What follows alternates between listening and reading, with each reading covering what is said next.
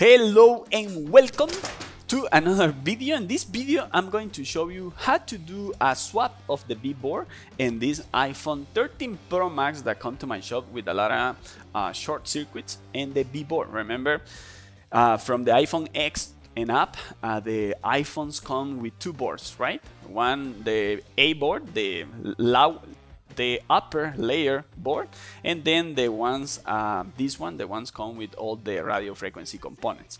Okay, so the process is very simple. The first thing that I'm going to do is I'm going to remove the components from the bad board. Okay, I'm going to clean all this like a glue.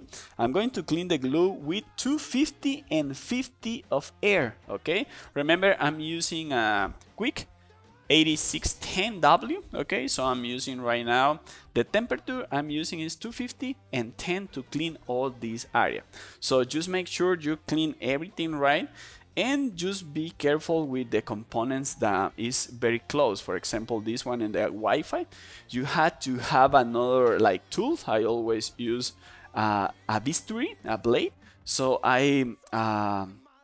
I do the blade like very tight to don't move a lot of components. Okay, so I'm going to use 250 to clean all this area, all the black glue, and then I'm going to change my temperature. I'm going to use 340 of air, and I'm going to do a preheater, okay, for around like 30 to 1 minute. Okay, so I'm going to do circle move.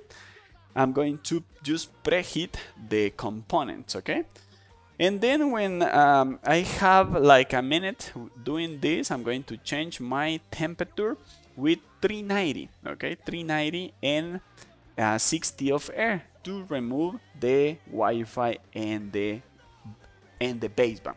Just be careful in this step, okay? This is so important because you don't want to bend the baseband, because the baseband is so delicate. Let me show you one image that I have here, just to show you why sometimes you can damage the baseband without when you are doing this. Okay, check this. Okay, if you see, the baseband come with this wire is little tiny, so when you do this trying to just take it out, okay, you are cutting these cables inside of the baseband. So that's why make sure you just do like a little push in a corner, and that's it. But don't bend the baseband. Okay, so this is very important thing. Okay, so I have the components out, so now I'm going to prepare my my board. Okay, this board is from a donor phone, so I'm going to just remove the upper layer board, and I'm going to separate everything. Okay, I'm going to do the same thing. I'm going to use 250 and 50 of air to clean all the black glue, and then I'm going to do the same thing. I'm going to preheat the component, the Wi-Fi and the baseband with 300 of and 50 or 40 of air for like around 1 minute. Okay, and then I'm going to change my temperature to 390, and I'm going to 390 and 50, and I'm going to remove these components. This component, I don't care if I bend the baseband, because I just want the board, right? This baseband is not working for me. Okay, so I'm going to remove the baseband and the Wi-Fi. Okay, and also I'm going to remove the EEPROM. Sometimes I can use these tools that these tools can read the EEPROM and just transfer the information to the another board.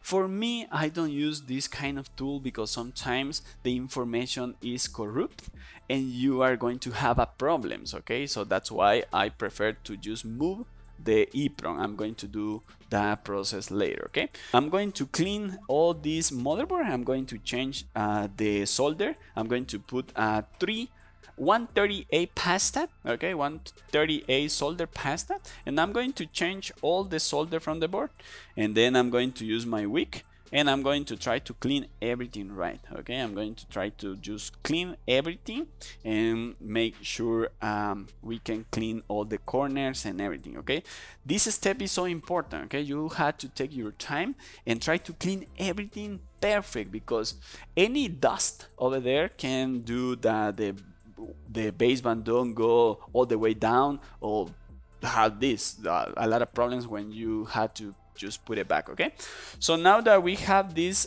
boards cleaned and the area of the components very clean, I'm going to start preparing my components. I'm going to start doing the revolve first and the Wi-Fi, and then I'm going to do the same thing of the baseband. Okay, so I have the components ready and the board is ready. The first thing that I'm going to put it first is the EEPROM. So I'm going to use 390 and 60 of air to remove the EEPROM from the bad board and just put it back to the good board. Okay, I'm not going to do any revolve on this process. I always try to remove the EEPROM like that and just put it back in the new board. Okay, and then I'm going to start soldering the Wi-Fi with 360 and 50 of air, and then I'm going to do the baseband 360 and 50 of air. Okay, so I'm going to start soldering these two components, and then I'm just going to wait to the board to be cool. Okay, that's it. This process is very important too. You have to take your time to put the components in the right direction and try to have it right? Because you don't want these components to have a lot of movements. Okay, so just take your time. Sometimes when you do this process, you always, sometimes, almost the 90% of the cases, you had to put new software on this iPhone. Okay, but sometimes you don't need it.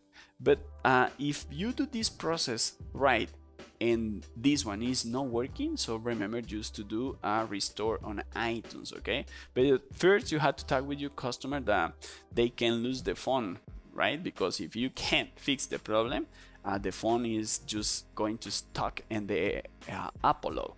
Okay, so that's it. Right now I'm going to try to check if this phone is working, and I'm going to put the password, and if you can see, say no SIM, and we have Wi-Fi and we have the serial number. So that means this phone, everything, all the process is perfect.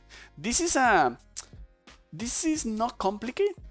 You just have to take your time and practice a lot, because sometimes it's just practice. If you see this process, we don't think a lot. It's just process and hand skills. So that's why you have to practice a lot. Okay, so I'm going to leave all the temperatures that I use in the comments below, and that's it for this video. I just had to put it back these boards, but I'm going to do maybe next another video doing this. Okay, so don't forget to leave your comment, and see you next time. Adios.